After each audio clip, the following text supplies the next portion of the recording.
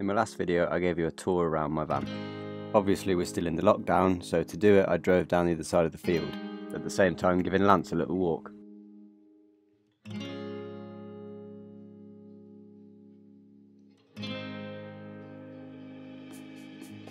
It wasn't the setting I was planning for my tour, but down here in the dip it looked pretty damn picturesque, if not a little bit like the Windows XP background. I got set up and went through everything that was needed, made a nice flask of coffee and got all the external stuff recorded down here. Once that was done I played a bit of fetch with Lance and then just sat back and enjoyed a little bit of seclusion. Don't get me wrong, I love Camp and Belize, but from time to time I've got to have a bit of seclusion. Don't we all? A bit later on I hit the bumpy track on the way back to camp. After so long it felt quite strange driving again.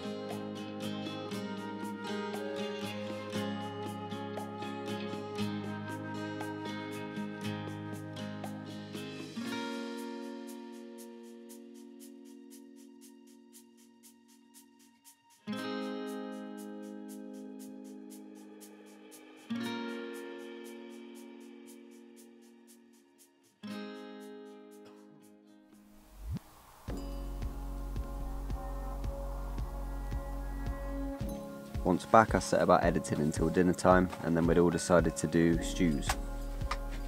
There were supposed to be 2 pots of the same, but I got a little bit carried away, so in the end Marie made one and I made one.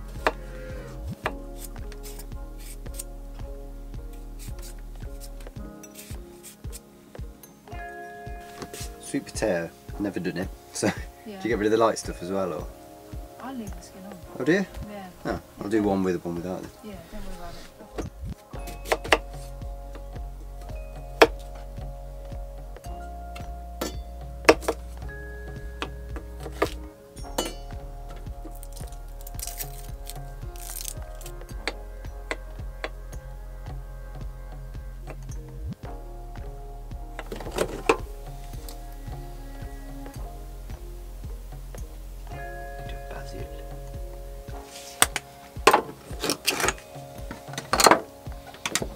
Salt, pepper.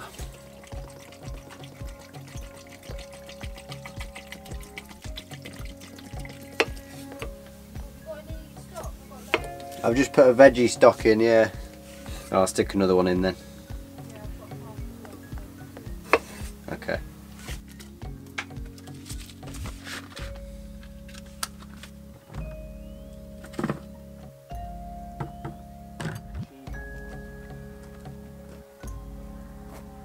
I'm about to crack open a cider, I reckon. And get some trousers on. Here we go. I'm going for a different tactic. Oh, shearing slightly there. I'm going to try the onions first. While we cracked on with the stews, Ash set about making some dumplings until we realised that we didn't have the ingredients for dumplings. So instead he knocked up some dough and made dough balls in the pizza oven. I know.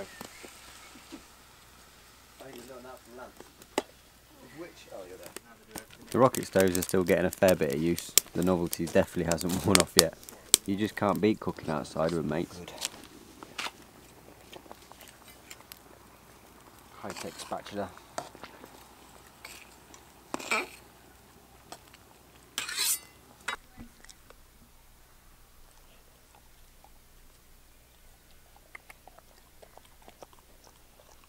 Dandelion leaves. Oh, bang on. It looks like rocket, doesn't it? Yeah, It really does. It don't taste like it though. Well, not raw. We'll just get it in. Bang it in. Yeah. Give it a rinse first. Too dark. Oh wow. Don't forget your oven testicles. Going for testicles now. Oven testicles, where are they? Funny. Oh, metal plate, metal bowls even. Why did I buy these Metal plate. stupid items? Well, that's getting heavy.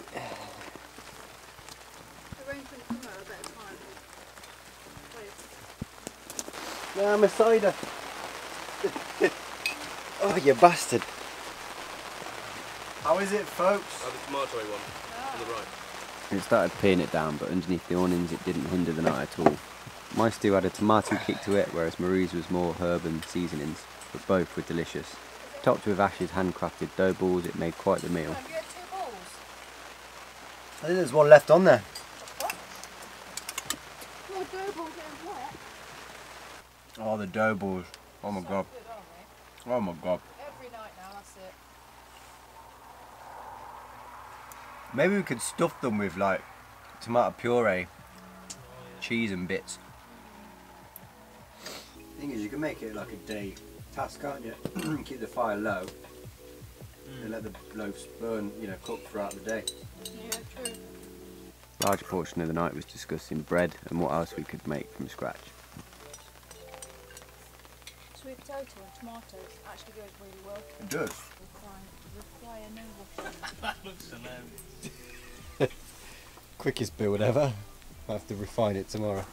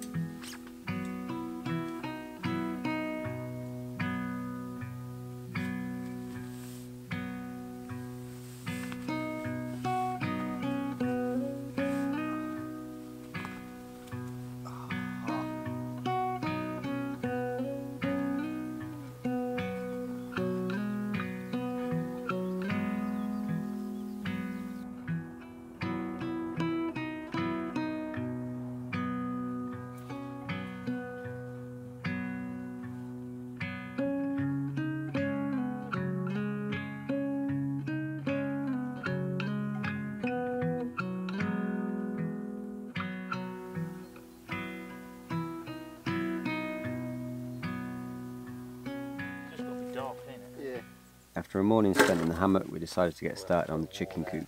The base of it being an old rabbit hutch we'd found in a bush, and the rest just being out of materials that we'd found.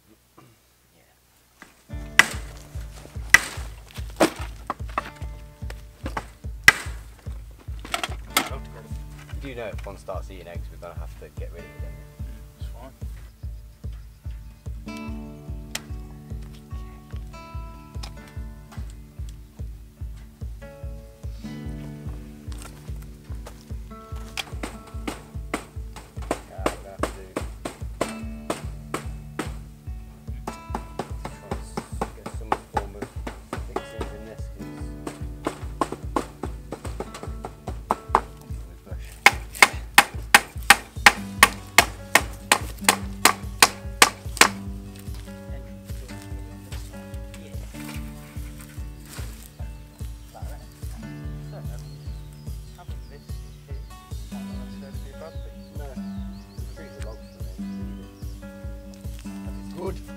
I'm released! I'm released! It took all day, but we were both absolutely in our element. Trying to figure out how stuff's gonna work with just stuff that we've got is really, really fun. But as per usual, Camp Amboliste provided everything we needed. It was scary how much stuff there was, just perfect for the job.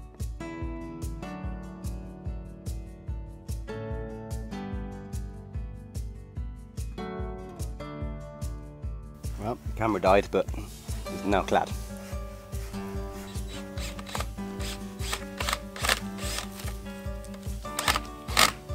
Oh yes! Pretty well, though.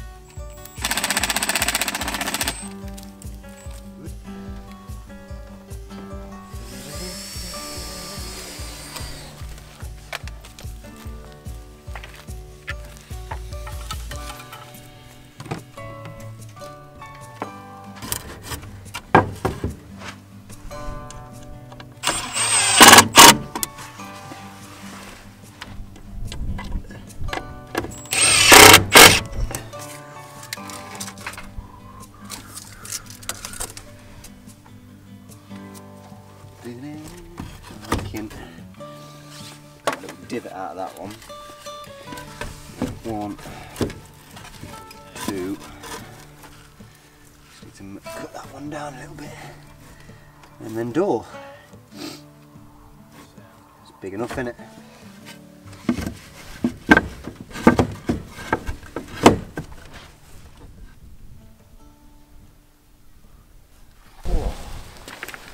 weather's turned a bit, but Ash has been getting on with the roof. I've had to go and have a phone call. The basic idea is this bit will be the coop, where they'll all come up and roost. That area will be kind of like their smaller run kind of thing, and then once we build a bit out here, they'll have a bigger area to come out and actually chill out. Once the chickens have got used to being cooled back by having something shaken when they get fed, we'll eventually just let them go off into the field, I think. And yeah, eggs every day.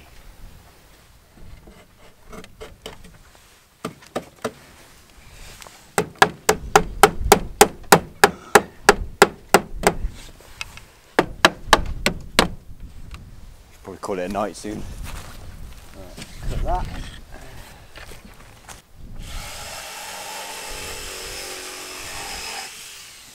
That actually looks not built out of shit.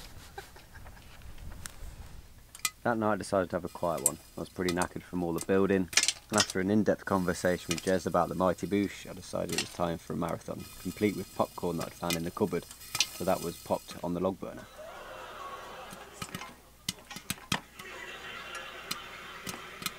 All cancer, but spotted it early and had it removed, and it was all fine.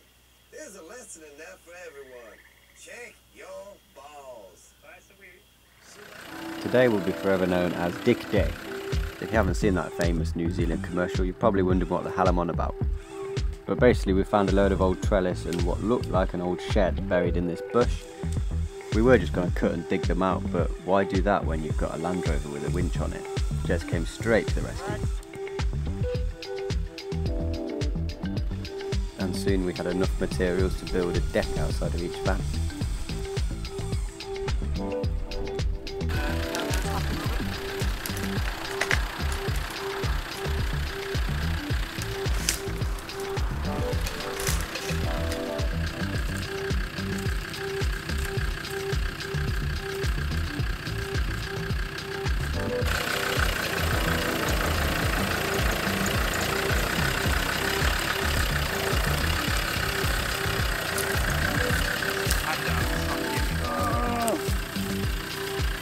Go to full whack really, I'm just holding it off. Right, so today we're finding out how long this lockdown is going to go for, even longer. We're pretty confident it's going to be another month at least, so Jez is going to join us. We're going to get this old knackered Vivaro. A lot of you asking about the Vivaro, that's just it's just a van they use as a shed. It's going to winch that out of the way, and Jez is going to move his Mirage into its place so he can join the camp. Although it's the deadest batch I've ever seen, literally not even registering point of a volt, cooked.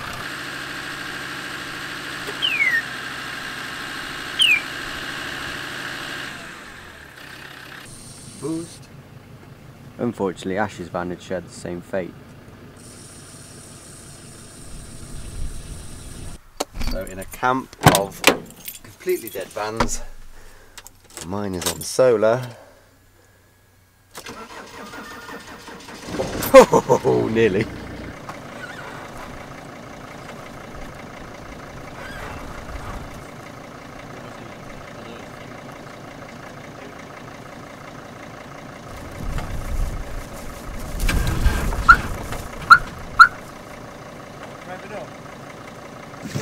Not gonna lie, since Scotland, I'm a little smug that it's me rescuing people now. Just gotta give a bit of a rev to get some more power in there.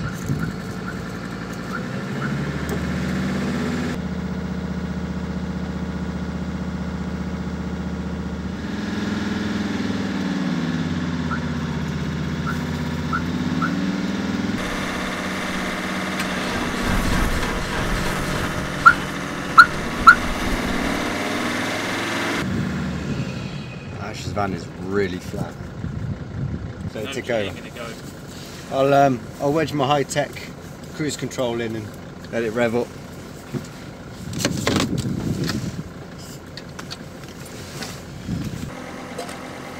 Would anybody care for a sweet?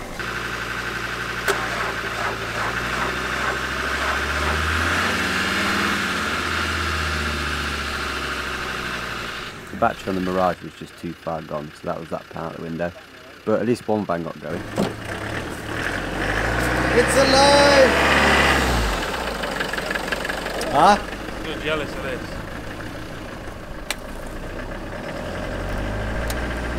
Yeah, I hate you so much right now. I want it. Damn it. So unsafe. Huh? So unsafe. Nah. Well, not like, unless you do what I did in Scotland and left it in gear and then revved it up on a cliff.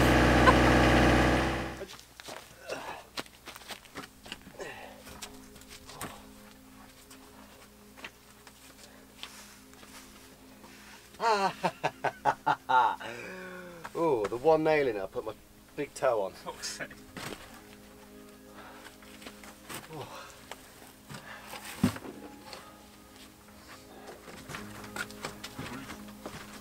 Oh, what's going on there then?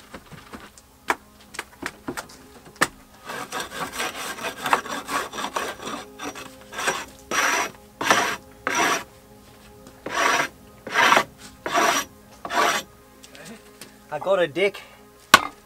I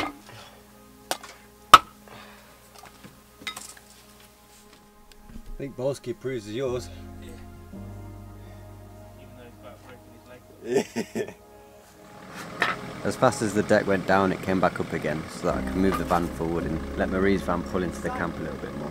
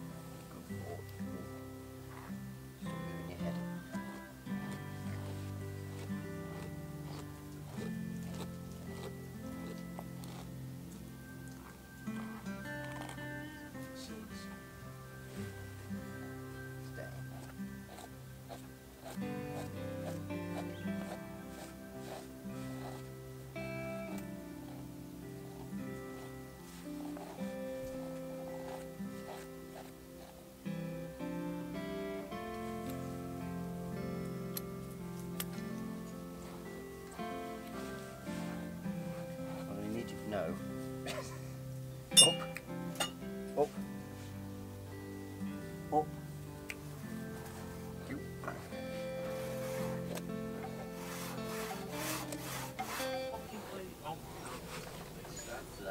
What? Drop something.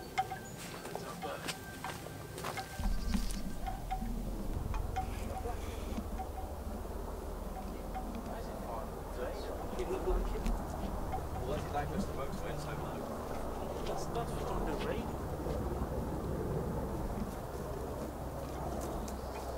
Whoa.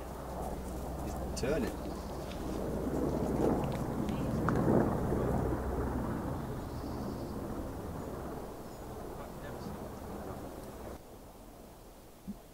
Anyway, back to brush.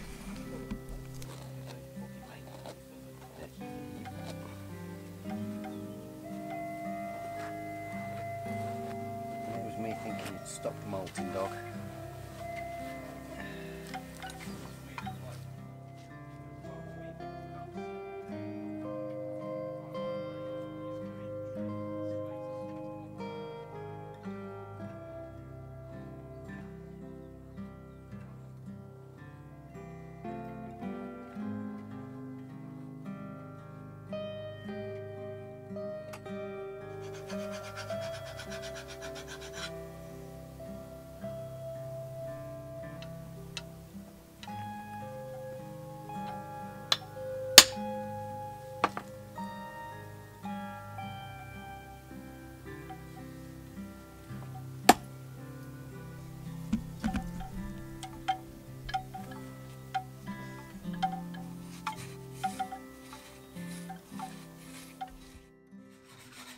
The next day we gave Jez a hand getting this Land Rover ready for sale.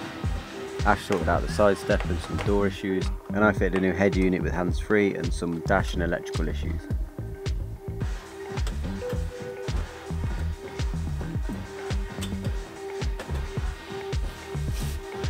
I have good day workshop music, bad day workshop music. What does this fall under? Sorry, a little bit.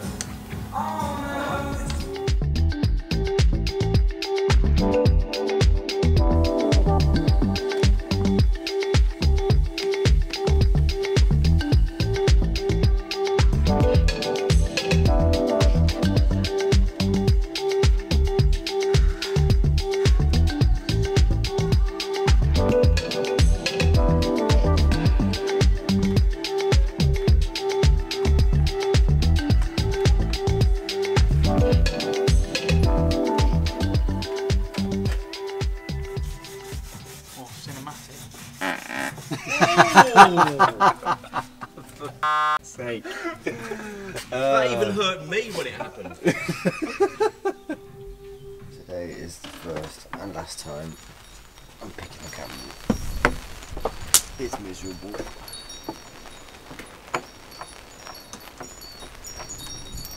Lance, come on mate, out of the rain.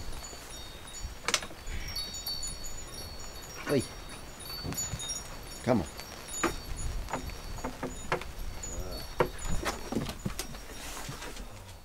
Well, I went for a 20-minute nap and it's now 8 PM. Whoops. Oh, I think all of us today, it's just been a write-off day. We caught wind of news about government trying to stop all the people vandalising and all that shit. I don't know enough yet to talk about that, but it doesn't sound particularly great. And basically what we saw coming, to be honest. Laws just getting fired into place with all this pandemic, and obviously they're going to fire in stuff that's going to screw so many people. UK government for you. Basically sums up the mood of the camp today. Great viewing, but we're supposed to be doing a live in half an hour. Whether it happens or not, I don't know, because nobody's really in a great mood today. And to be fair, with all the abuse we keep getting, it's not really spurred us on to do it, but we'll see. Anyway, I better get myself looking spruced up because I look like a hobo at the minute. We ended up going ahead with the live, and the people on there really cheered us up. It was a great laugh, so thank you if you were on there. The following day our feathered new additions came to camp. Let me introduce the new arrivals. Here comes Am. There's Bol. Bring up the rear is East. Is that the names, or are we going for the korma, tikka and masala? I mean, I don't know about you, but I can't tell the difference between them yet. No. Well, one's definitely f***ing clucky. We originally aimed at getting some ex-battery hens, but with the current situation, beggars can't be choosers. So our chickens were technically teenagers and hadn't matured yet. So they'll need some time to settle into their new home and mature a little before they start laying. Lance was especially intrigued as to the new arrivals, so I decided to take his mind off it by playing a bit of ball. Playing with Lance's favourite toy, it's Corona Ball. Come on then.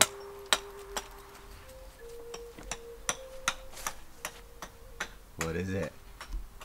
Is it your favourite thing? It's totally inappropriate.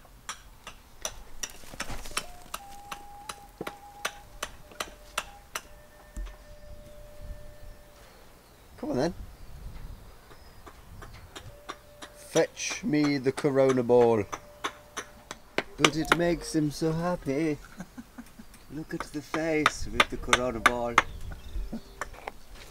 He's already gone.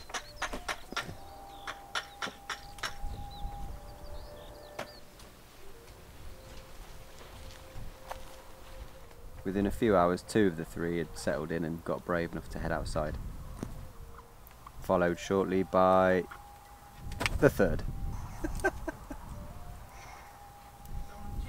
Yeah. Nice seed. Make them eggs for me, you brutes. I decided to upgrade my solar situation. The recent bad weather had shown that they were a bit flimsy and they also couldn't tilt, so I was making a change to that. Now through this, Ash is playing some music that will end up getting me a copyright strike, which is just always a pain when you're a creator. But with some choice words, I've come up with a cunning plan to overcome this. Toast. Spatula. Cheese. Elbow. Boggle.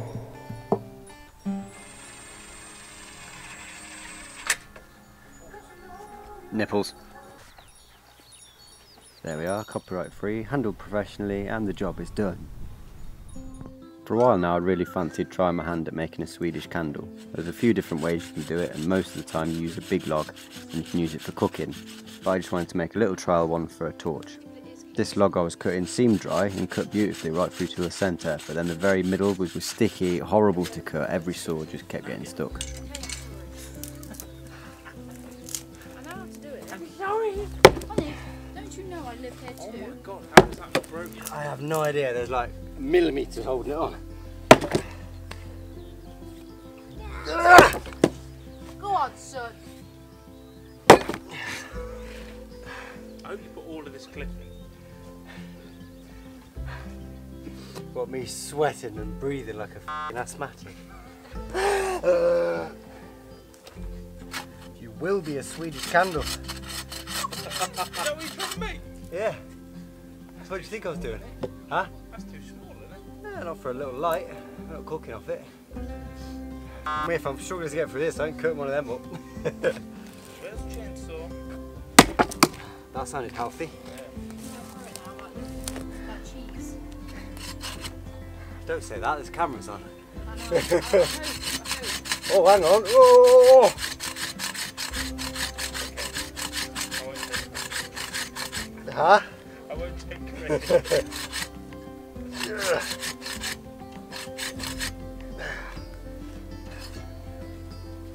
Yes.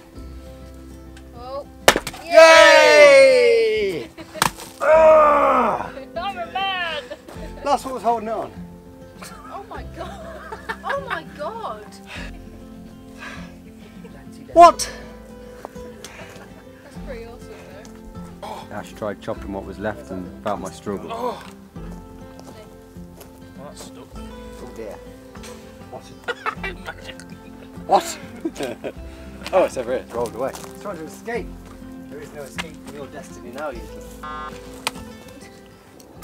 The tool I did want to use should fit in there, but because this is so old, it won't.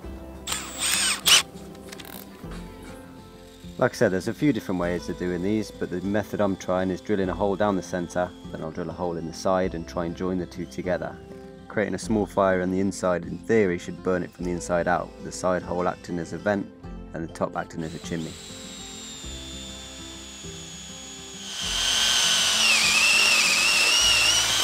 I think I've just hit the hole.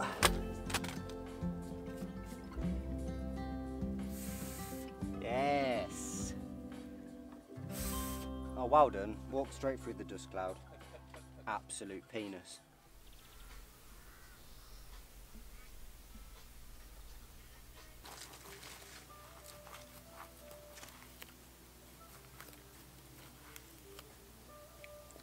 Don't think I've cleared this out enough.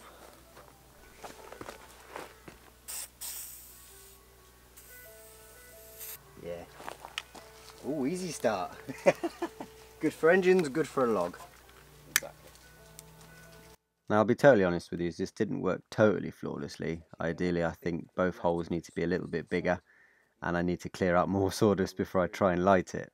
But with a bit of fettling it was pretty good. That might actually be it.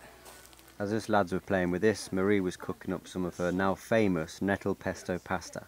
Yes, that face you just pulled is the same face we pulled, but believe me, it doesn't sting you and it's banging. So big and hungry. I just thought maybe there's not enough. I mean, I'll eat till I be sick.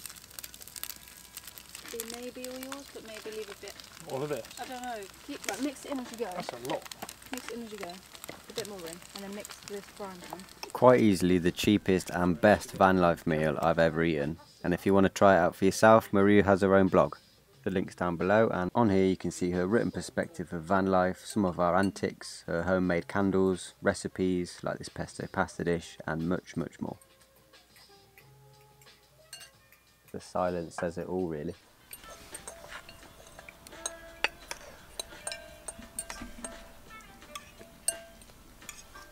stinging nettle pasta.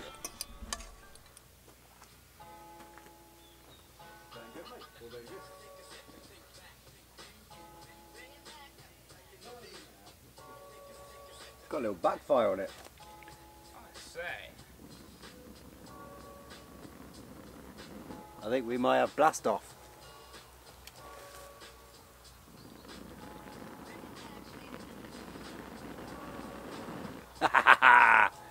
Yes! See this? Yeah, boy! And that is the chimney clear. Swedish candle!